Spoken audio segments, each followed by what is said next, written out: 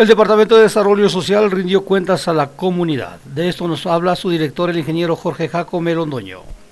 Mira que es obligación igual de nosotros como directores departamentales, como señor alcalde, de rendir cuentas a la ciudadanía para informarles todo lo que hemos hecho en el transcurso de esta administración. Te comento que nosotros como Desarrollo Social, en el área cultural, deportiva, social y el tema educativo, se ha hecho un trabajo tesonero, un trabajo que realizamos con la comunidad, y agradecer mucho a mis compañeros de la dirección, que son el puntal fundamental para que el trabajo sea en equipo. Aquí no es el director el que ha hecho las cosas, aquí es un trabajo que conjuntamente con ellos se hizo un grupo muy bonito de trabajo, el movimiento de unión, de fortalecimiento social. Mira que igual tenemos que agradecer mucho a los ministerios, quienes aportaron con la Dirección de Desarrollo Social, en el caso del Ministerio de Cultura, en el caso del Ministerio de Deportes, y a los que igual que pasaron por esta administración, los compañeros que fueron promotores culturales, promotores deportivos, exdirectores, se hizo conjuntamente este trabajo. Y sí, debo agradecer públicamente al doctor Edwin Yanis, acá del Cantón Mejía, quien confió en Jorge Jacome Londoño como director de Desarrollo Social. Yo asumí la dirección en el 2012 y se la vino realizando muy bien. Que mira que es así que se tiene las competencias atléticas y ciclísticas Jorge Jacome y Nuevo Latir, respectivamente, que están a nivel nacional e internacional. Y eso es digno de rescatar que Aníbal Fuentes, presidente de Concentración Deportiva de Pichincha, avalizó con la Federación Ecuatoriana de Ciclismo, la Federación Ecuatoriana de Atletismo, estas competencias. En la parte cultural, un reconocimiento infinitamente y un abrazo muy fraterno a Juan Pablo Ayol, quien es el director del Centro de Ocupacional Víctor Manuel Valencia Nieto, que es un centro que tú has palpado, tú has visto, que estamos con la gente en la parte cultural, en el tema de música. Y eso sí, tengo que agradecer públicamente a Juan Pablo Ayol, quien ha demostrado su profesionalismo, su interés, su inteligencia en el tema de la música. Y mira que somos el primero centro ocupacional a nivel nacional. Y es digno destacar que esta dirección, perfil bajo, no nos ha gustado figurar, no nos ha gustado estar atrás de las cosas, pero sí lamento mucho en el tema que ahora quieran ver las costuras. Al contrario, yo tengo un dicho, mi querido Víctor, la unión hace la fuerza. Y es hora de quitarnos revanchismos políticos, ofender a las personas, injuriar a los demás. Mira, solo tenemos un Dios, quien es el que sabrá juzgarnos. Y a las personas que hablaron mal de Jorge Jacome Londoño, decirles: aquí estoy.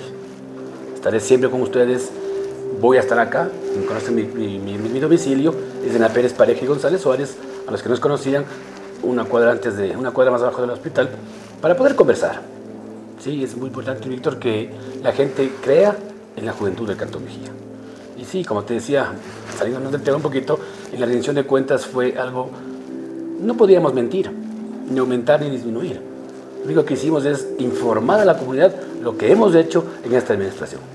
Pues trabajo conjunto con todos compañeros de acá de Desarrollo Social se hizo en el ámbito deportivo, se hizo en el ámbito cultural.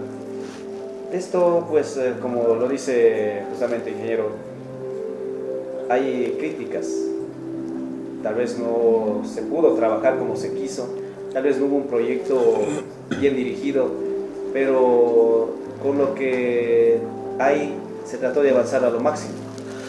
Bueno, críticas, hagas bien, hagas mal, siempre habrá críticas. Y lamento mucho que las críticas a veces vienen de personas que pasaron por esta dirección. Aquí no me creo saber ni ser dueño de la verdad. Aquí soy un funcionario municipal, soy un ser humano que cometemos errores, pero nunca de mala fe. Cometemos errores, diríamos, por desconocimiento a lo mejor. Pero hubieron buenos proyectos que tuvimos, al menos en la parte deportiva, el Cantón Mejía, en la parte recreativa, Víctor. Eso tenemos que siempre aclarar muy bien, es la parte recreativa. Nos manda la ley que los municipios o los GAD municipales se dedican a la parte recreativa. Mucha gente eso no entendió. Mucha gente quería que les apoyemos a nivel profesional, a nivel amateur. Eso no podemos.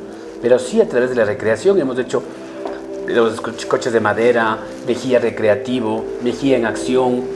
Muchos proyectos que Pichincha, que en el caso de Cayambe, con William Peruachi, él había acogido, había asumido y lo están implementando en Cayambe. Pero mira, las críticas son buenas. Vamos por buen camino. porque si no trabajáramos, ni se acordaran de Jorge Jacome, por ejemplo, ni se acordaran que estamos acá. Sí, que me nombraron y me siguen nombrando, gracias. Yo te agradezco mucho a mi Cantón Mejía porque acá hemos sembrado un poquito, hemos apoyado en la parte recreativa de mi cantón. Es así, gran apoyo de Pancho Ceballos como ministro de Deportes, agradecer igual a Hugo León, presidente de Federaligas, agradecer a Gustavo Baroja como prefecto a través de Chinto Espinosa. Mira que esto no es un trabajo de un día. Esto ha sido de 2 años y medio como director y de 4 años como promotor deportivo anteriormente. Pero mira, Víctor, me gusta que la gente critique. Es bueno, porque de ahí aprendemos. Pero que critiquen y den soluciones, que critiquen y den proyectos. No critiquemos por criticar, al contrario, sumémonos. Puede venir cualquier gobernante, no hay problema.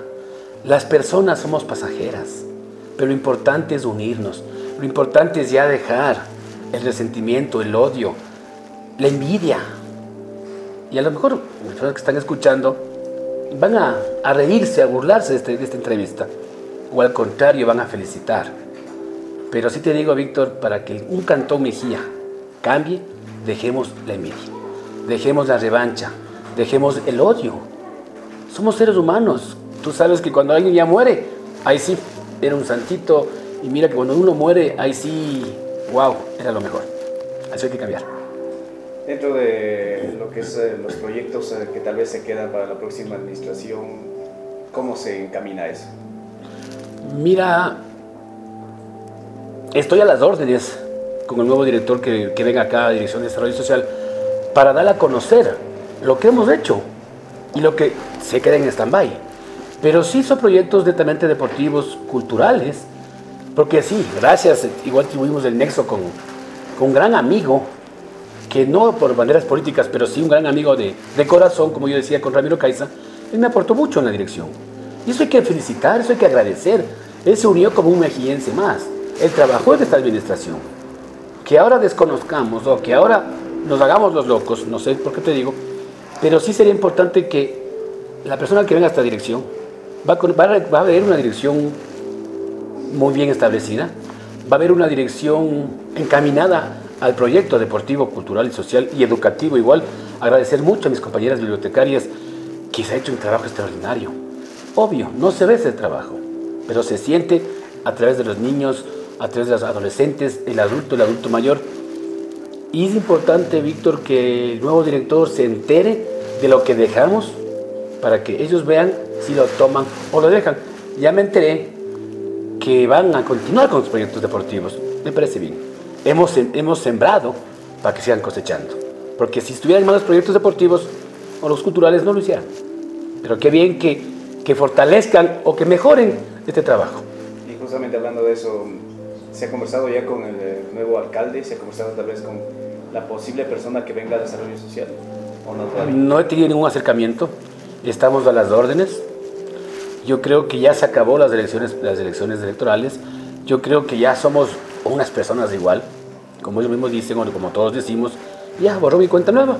Estoy aquí a las órdenes para, como te digo, Víctor, para informarles y sobre todo para darles a conocer.